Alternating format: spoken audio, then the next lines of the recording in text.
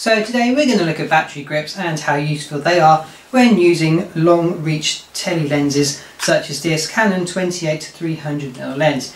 As you can see, this lens is big, it's heavy, and on a standard camera it kind of feels, well, basically too big, too heavy, unbalanced, and it's not ever so nice to use. Fortunately, there is a way how we can use this lens on a camera and have a totally balanced setup that is comfortable to use and also nice. So let's see what this way is.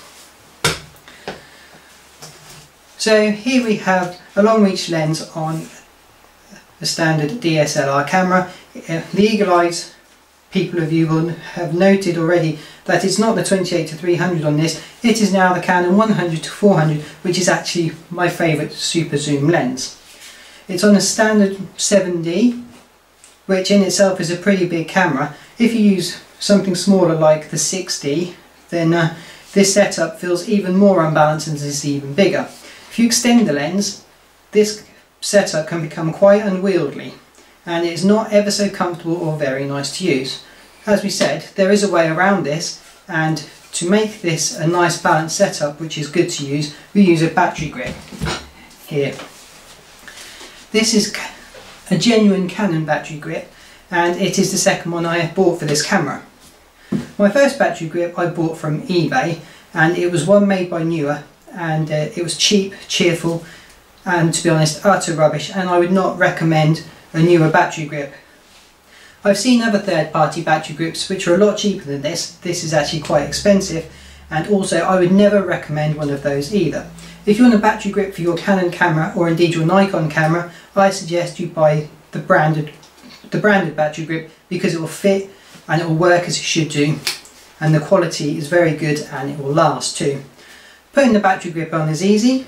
You simply, where the battery goes, chuck it in, turn the thumb screw till it's nice and tight, and hey presto, there we go. Right, with the battery grip, the whole setup is a lot bigger.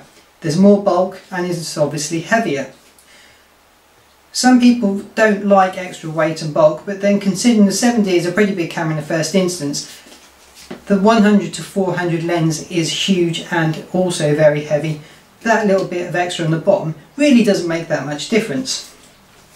So with this setup, I can now comfortably hold the camera with one hand, I can carry it, and when I put it up to my eye it just feels nice, it feels balanced. The whole thing just is a lot nicer to use, and as a result you get better photos using it. Some people seem to think that with a battery grip you need to use two batteries to make it work. However, this is not the case. This battery grip here will work with just one battery in it, although I always use two for mine. But if you've only got one battery, or you don't need to, or you want to save a bit of money, then one battery in this grip will be fine. The other good thing to note about this battery grip is that you can shoot in portrait mode easily. Turn it up, it's got a nice moulded hand grip there. Grip it, you've got the shutter button there, and you've got the autofocus buttons and also the focus select points there. With this you can pull the camera up to your eye and take portrait style photos nice and comfortably and without fear of dropping your camera, which was always the case without the battery grip. So there we have it. If you use super zoom lenses or big lenses and you want a nice balanced setup that is comfortable to use, one you can use for portrait mode as well as landscape mode, then you really do need a battery grip.